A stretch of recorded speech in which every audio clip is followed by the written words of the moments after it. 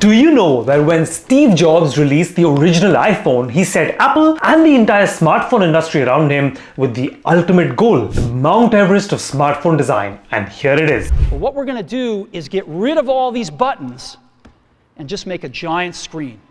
Make one giant screen, a single slab of glass, no obstructions, no border or notch or button, nothing between you and every damn pixel on that screen. That was the vision that he had for the iPhone, except the first one still had big black borders called bezels, and if you look at the evolution over time, the bezels have got systematically thinner. But even the latest iPhone 14 has borders around, and also that crazy trick that Apple played on us when they took a bug and turned it into a feature called the dynamic island.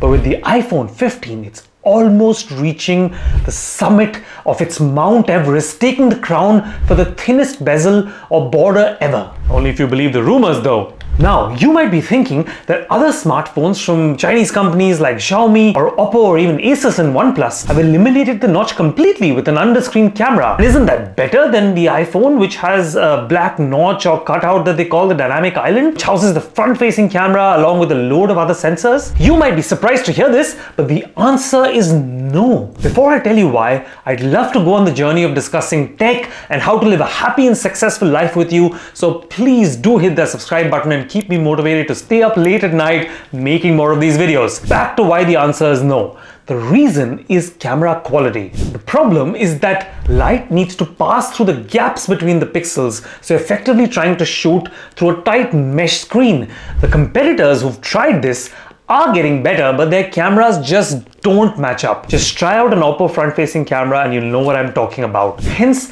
most of the industry is back to camera cutouts on the screen. Some, like Samsung, are trying to make these as least visible as possible with tiny round cutouts that disappear at many angles. Apple, on the other hand, has decided not only to accept but totally own it and wear it on their sleeve. The front notch of the iPhone has a lot more than just the camera and houses the proximity sensor, the speaker, the light sensor, etc. And trust Apple to go against the industry and not try to make it smaller, but in fact make it bigger. Hence, the dynamic island that puts a shape and color changing pill-sized cutout around to suit the situation. Trust Apple to find a way to take a bug and make it a feature. But by the way, as per 9 to 5 Mac, it looks like Apple is still working on a way to make the under-screen camera work without compromising quality. But let's see if they're really able to do it by 2024. So, in the meanwhile, for the more realistic near term, there's no getting rid of the notch or the pill cutout if you want a good front-facing camera. Whether you go the small circle way like Samsung or the full-blown opinion on your chest way that Apple has gone with the dynamic island.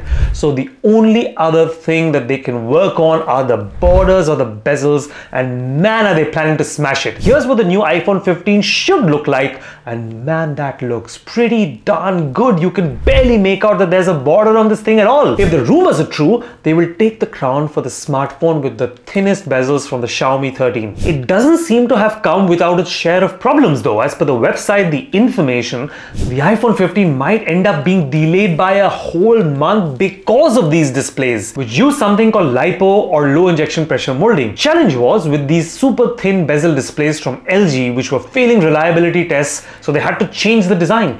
Apple does apparently have some backup stock from Samsung displays, but not enough to actually launch. Let's hope that that's not true and the iPhone launches on plan mid-September at the next Apple event. There are so many exciting rumored features like a full titanium body, much like the Apple Watch Ultra, and if my Ultra is anything to go by, the body will become insanely durable. It's also supposed to have a drastically improved camera with between 5 and 10x of optical zoom versus the 3x that you get right now. It'll move to USB-C instead of Lightning, so you can finally stop being that one person looking for a lightning cable in a sea of USB-Cs and be more green with fewer chargers in your house. Finally, it will have a new action button just like the Apple Watch Ultra that you can customize for any action that you like. So if you're thinking of buying the 14 or the 14 Pro, I'd wait a couple of months for the 15, or at least to be able to get the same 14 at a reduced price. What do you think of these features on the iPhone 15? Do let me know in the comments, and maybe you should check out my review of the Apple Watch Ultra or the MacBook M2 Air.